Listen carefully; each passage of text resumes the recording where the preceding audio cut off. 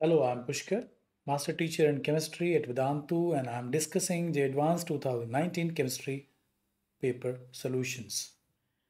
Here, the question is related to the mole concept, question number 10. A very simple question. Let's see what is the question and how to solve it. In this question, the mole fraction of urea is given containing 900 grams of water is 0.05. So that means mole fraction of water is also given. And density of solution is also provided. If the density of solution is 1.2 grams per cc, the molarity of urea solution is. So a straightforward question in which we have to relate the molarity to mole fraction and density. So there are various approaches to solve this problem. So let us see what are the simplest one.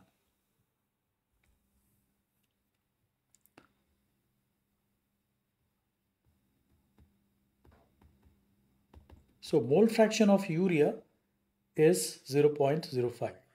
That means mole fraction of urea is equals to 0.05 and mole fraction of water must be 0.95. So if you have to find the molarity, what is molarity? Molarity is equals to number of moles of solute divided by volume of solution in liters. So obviously to find the molarity, first of all, let us assume that we have 1 mole of solution. And in this 1 mole, we have 0.05 mole of urea and 0.95 moles of water.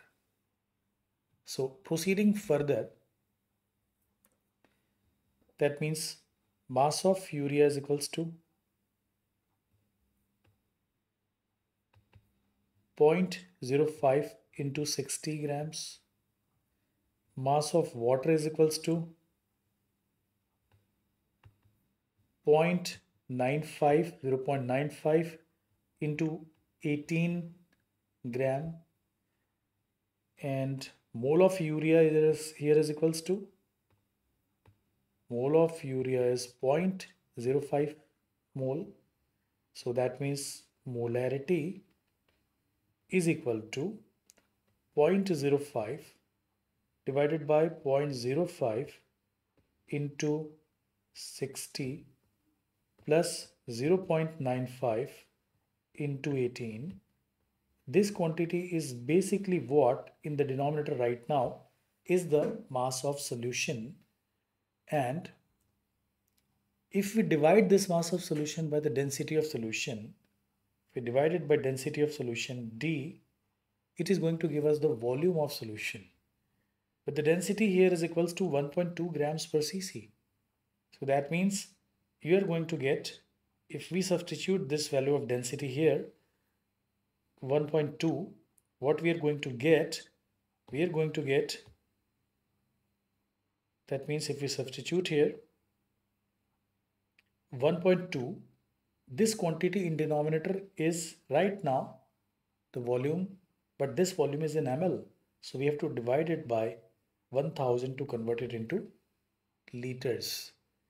So basically that will be molarity. So it comes out to be 0.05 into 1.2 into 1000, and this divided by 0.05 into 60 plus 0.95 into 18. And when we solve it, we'll get the molarity. That could be the one way of solving the problem, simply going by the basic definition. And if we solve it, we are going to get answer which is equal to 2.98507. Can we do it also by the formula? So let us try a formula. The molarity will become mole fraction of solute. Suppose XB stands for mole fraction of solute, okay?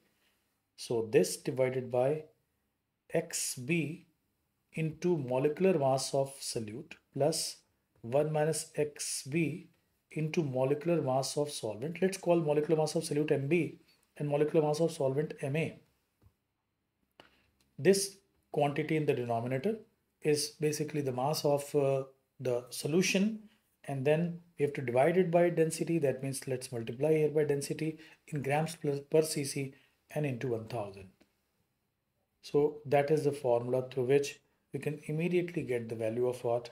Molarity. Basically the same thing we have done before. We can do it simply in form of the formula. It is not advisable to remember this formula. Do it with the basic method, but nevertheless you can say that of course you can relate molarity to the mole fraction and molarity to the mole fraction as well. So that will be the expression. Pretty straightforward. Now you have a printed solution. Here we have also done it in a simplest possible manner. And answer is after truncation 2.99. So I hope that you understand this problem. Quite an easy problem, the mole concept. Stay tuned for solutions to the next questions. Thank you.